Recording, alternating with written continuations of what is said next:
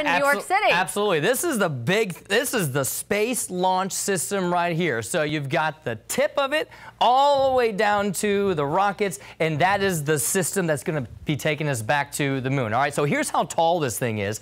322 feet tall, obviously bigger than the space shuttle, bigger than the Saturn V, and actually bigger than Old Lady Liberty as well. Statue of Liberty up there in New York, which stands at 305 feet tall. But what else is great about this new space rocket here?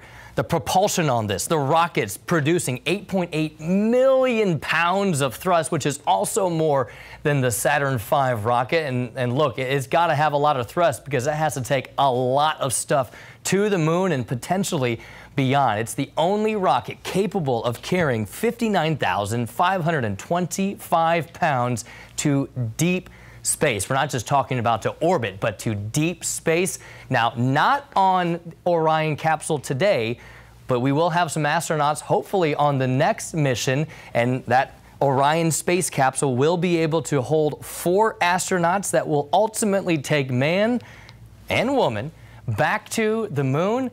And it all begins today with the test launch. Window opens up at 8:33, guys.